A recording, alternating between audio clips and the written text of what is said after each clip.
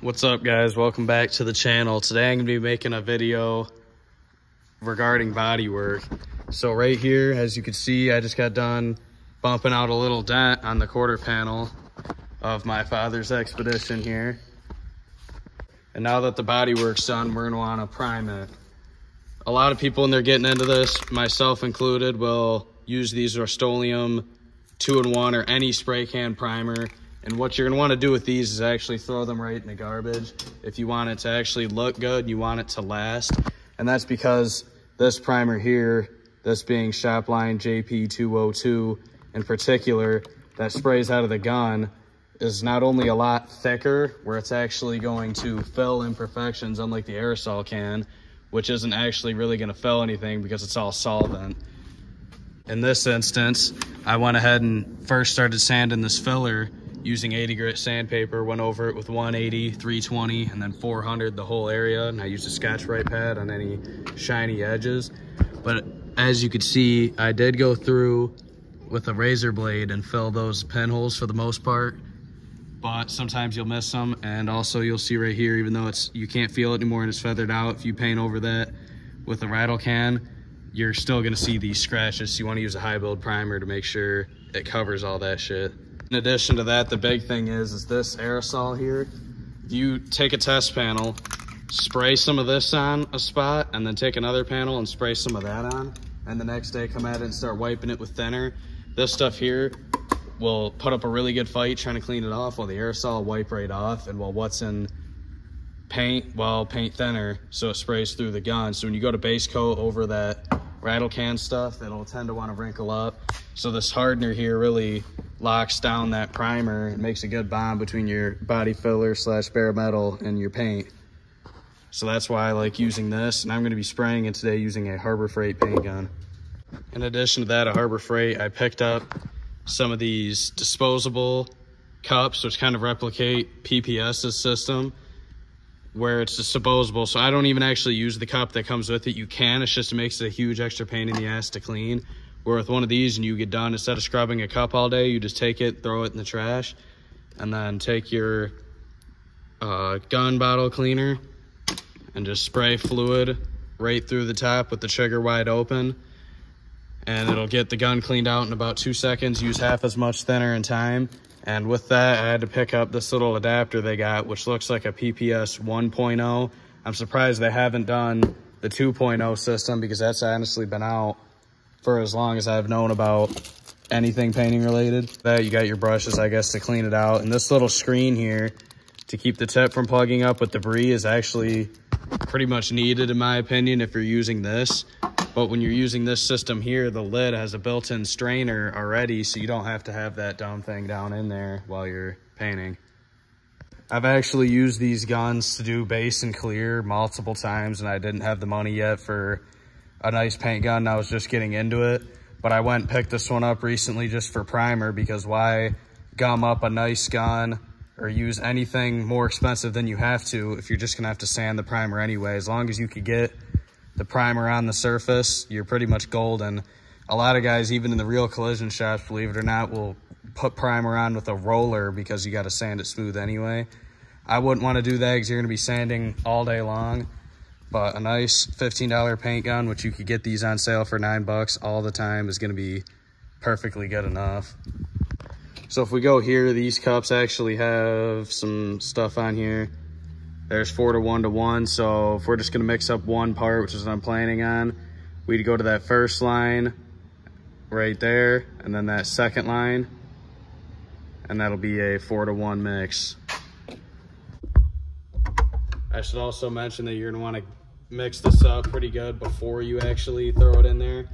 So I like to throw it on the paint shaker. I just picked this up from Painter Supply yesterday, and it was shaking. If it's been sitting forever, you're definitely going to want to either get access to a paint shaker, but try to shake it crazy yourself, or stir the crap out of it. You could mix this up with the stir stick. If you actually have a paint shaker, this set from Harbor Freight comes with a whole bunch of these plugs that you put in it to shake it up. Just if you're mixing anything with hardener. 1 second, let me finish stirring this. you're gonna be shaking up anything with hardener in it, make sure you take your finger to the bottom and push all the excess air out before you put the plug in, otherwise it'll blow up in your face. A coworker told me that, so thankfully I didn't have to learn from personal experience. But now we'll take our lid with the strainer in it here, pop it on, and then it comes with this to lock it in. And now as for my Harbor Freight gun, I'm gonna be throwing on this adapter. You don't necessarily have to, but I recommend it to make it way easier to clean. And then I'm just gonna get on here with an adjustable wrench and just give it a little extra, nothing too crazy. And now as for my gun settings, I'm gonna open this all the way up and then back it about a quarter turn back, or closer to a half turn back. And then our air, or our nozzle up here, I'm just gonna back that back quite a ways so it's about to come out, so it's almost all the way open, and then slide this here to lock it in place. And our air, I'll have to set up with it hooked up. I'll go off of feel. You can get a gauge if you want, but I just go off of the sound. And then whenever I get a new gun, especially from Harbor Freight, they oil the shit out of these so they don't rust in transport on the slow boat. So I'm just gonna go over somewhere to collect this with my bottle cleaner, hold the trigger wide open, and just run some thinner through here to ensure that there's no oils in there, because that's gonna really affect the adhesion of our primer.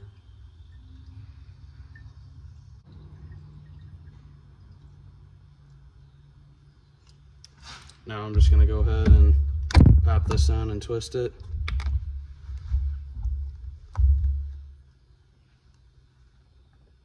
And it appears we got nothing leaking, so we're good to go. All right, in a second, I'm gonna try to set you guys up on this pool ladder. I'm gonna be wearing a respirator. I highly recommend you do the same. This stuff is horrible for you to breathe in, but I'm basically gonna go and make sure I cover up anywhere where the scratches our body work is, probably about to here. And I'll show you guys what it sounds like when I'm setting it up too, if you're curious about the air pressure. And at the beginning, you might see me hold the gun upside down, hitting the trigger to try to get some of the air out of the bag, which you technically don't have to on a job like this, but if you're gonna be painting upside down, you don't want air coming through, so I try to purge it out, but you don't have to do that step for the most part, especially on the primer. You can also get these little water traps from Harbor Freight, which isn't really the most glamorous thing in the world. You should probably use Teflon tape when putting this on, but I'm not going to. And it does kind of catch the water. Sometimes I don't have a dryer or anything, I just have a basic air compressor. So usually when I take the line off, a little bit of water will shoot out, so it's doing something. I wouldn't trust it for a high-end paint job. I'd get a real dryer, but if you're just looking to do this on a budget, it'll work fine. So I'm gonna throw my mask on now and show you guys what the air pressure is gonna sound like. As you can see, we don't got that much primer in there. It's just a little spot and we got the air out of the bag. So let's lay this on.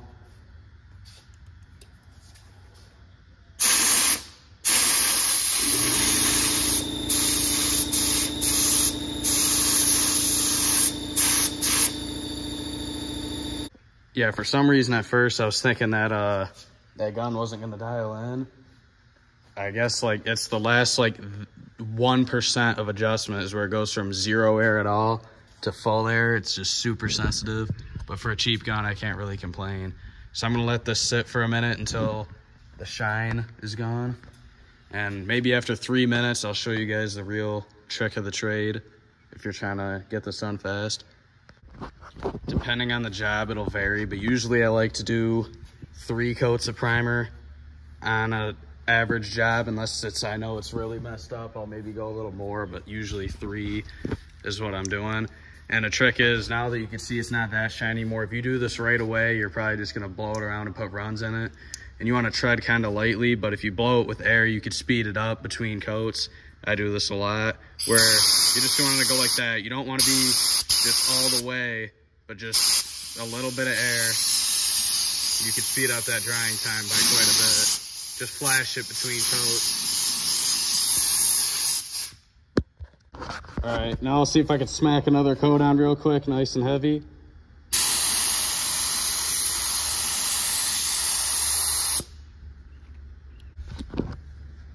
And another thing I like to try to do is hit the trigger all the way usually when I'm going across, and then let up, so that way there's fluid not coming out, but still a little bit of air, that way you're not blowing overspray all over the side of the car. And once this tacks up, I'll give her a third coat. All right, now I'm gonna hit it with a third coat. If you feel like you don't have as much coverage as you want, your bodywork's still looking a little rough, you could do 8 coats if you want. It's just gonna take you a while and it's gonna take longer to dry, but usually 3 to 4 will suffice.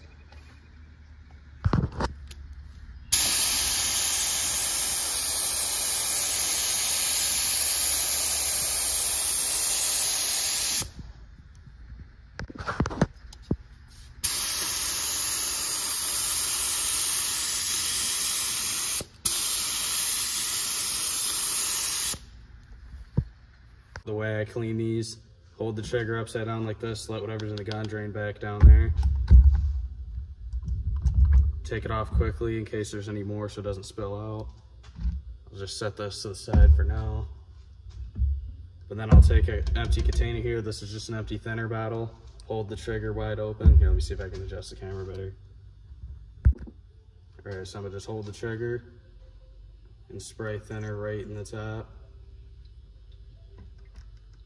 Going around and making sure I get any primer that I see in my little adapter here rinsed out, using a empty water bottle cut up as a funnel. You want to make sure you don't spill this stuff. Not good for the environment. I'm not sure exactly how to give a recommendation on where to dispose of this. I guess you're gonna have to do your own research. I work in a body shop, so I'm just gonna take this to work tomorrow and dump it in theirs. But if you're just some random person, I guess I don't really know what to tell you. Right now, it's not even picking up in the camera, but I'm holding it open and I'm spraying the fluid here through the end of the cap. Kind of hard to film, but the way you're gonna clean these, you're holding the trigger open, spray the fluid in through there, which is just thinner is what I use to clean it. Same with up here. Usually I like to start with up there until it's clean and coming out clean, and then I do that once and then go back to doing it from the top, and then you're good to go. Here's my quick take on using a Harbor Freight paint gun. Gave a couple little random tricks, I guess, if you're just starting out. Hopefully someone found this helpful. And yeah, don't bother wasting your money on a DeVilbiss gun if it's just for primer. So hopefully someone found this helpful, and I'll see you guys in the next video.